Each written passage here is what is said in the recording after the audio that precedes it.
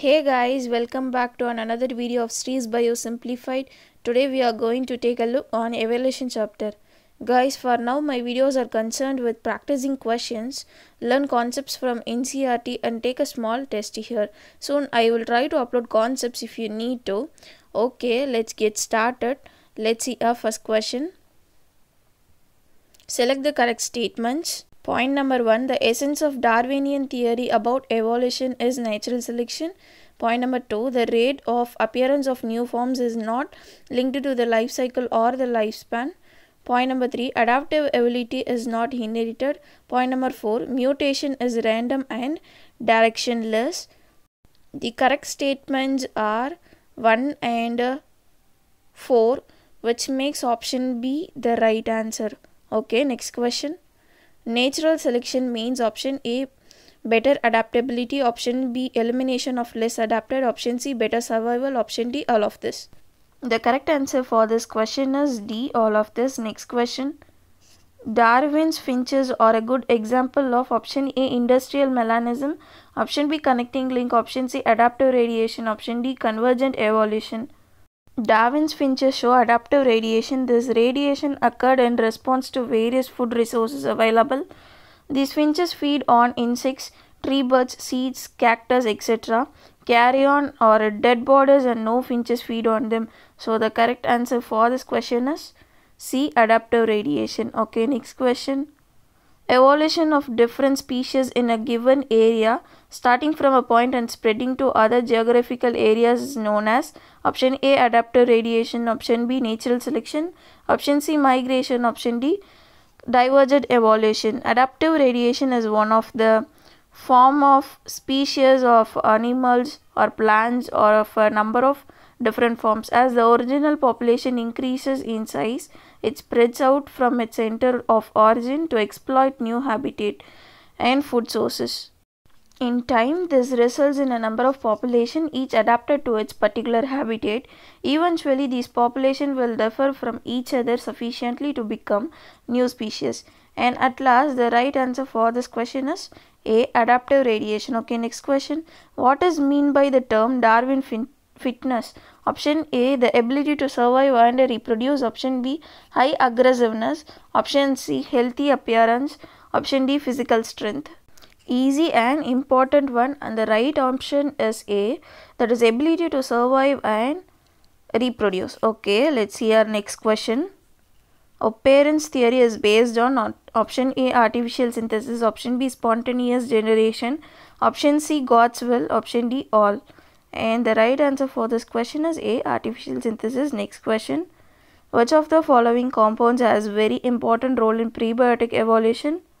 Option A methane, option B sulfur dioxide, option C sulfur trioxide, option D nitrogen monoxide. Okay, since this is very important and my favorite topic in this chapter, I would like to explain more about it. Actually, primitive atmosphere contained gases like methane, ammonia, carbon dioxide, nitrogen, hydrogen gas, etc. Water vapor and metallic carbides react to form the first organic compound methane. It is suggested that simple one-celled organisms somewhat similar to today's cyanobacteria, that is blue green algae, were present on Earth about 3600 million years ago with the addition of oxygen into the atmosphere.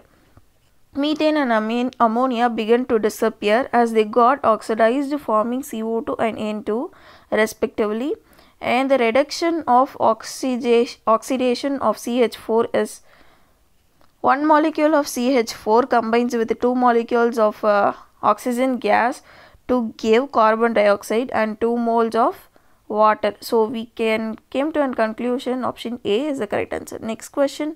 Which of the following is a reptilian ancestor of birds?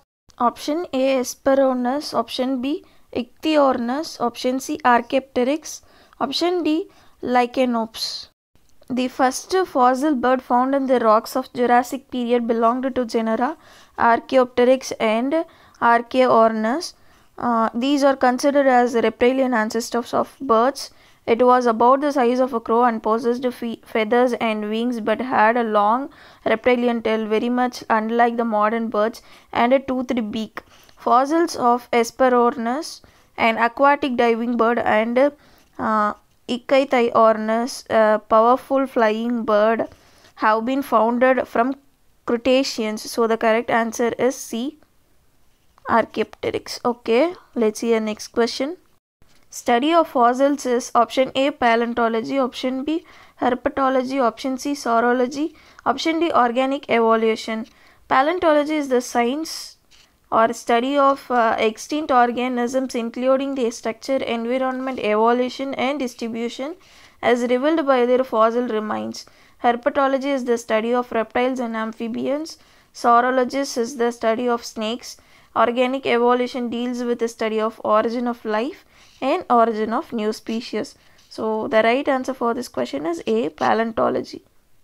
Next question. Darwin's finches discovered from the Galapagos Islands serve as a good example of option A, mimicry, option B, camouflage, option C, seasonal migration, option D, biogeographical evidence of evolution. Charles Darwin, during his voyage around the world, studied the flora and fauna of Galapagos Island. Galapagos Island are called a living laboratory of evolution. Darwin studied 20 related various varieties of birds and belonging to family Geospidae, different in shape and size of beak. These birds are now called Darwin's finches. They serve as a good example of geographical evidence of evolution. So the correct option is D. Next question. Oh, it's over. So that's it for the day, guys. Hope you guys learned something. Thank you for watching. Stay tuned. Happy learning. Thank you. Come again.